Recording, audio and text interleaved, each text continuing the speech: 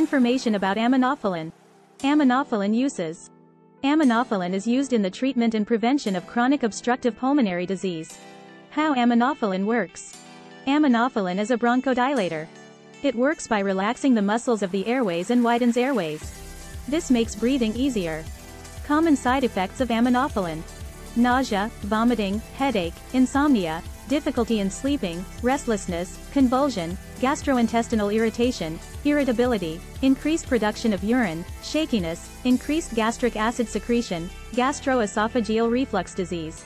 Severe side effects of Aminophylline: rash, palpitations, arrhythmia, irregular heartbeats, abdominal pain, anxiety, itching, diarrhea, vertigo, erythema, skin redness, confusion, gastrointestinal bleeding, tremors, hypotension, low blood pressure, decreased potassium level in blood, decreased phosphate level in blood, decreased sodium level in blood, hyperventilation, rapid breathing, visual disturbance, tachycardia, urticaria, exfoliative dermatitis. Expert advice for Aminophylline.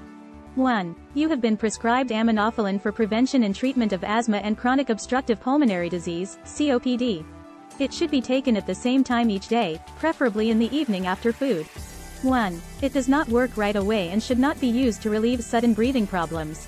1. Always keep a fast-acting, rescue, inhaler with you. 2. Your doctor may take regular blood tests to monitor potassium level and the level of this medicine in your body. Notify your doctor if you have ever been diagnosed with kidney, liver or heart disease, or if you have a smoking history. Your dose may need to be adjusted.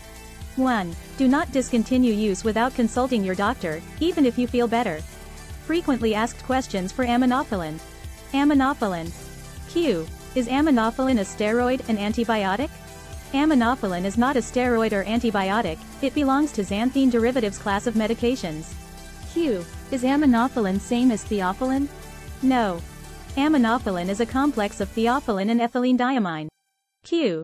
Does Aminophylline cause dyspnea, diuresis, bradycardia, tachycardia? Aminophylline is known to cause dyspnea, diuresis or tachycardia.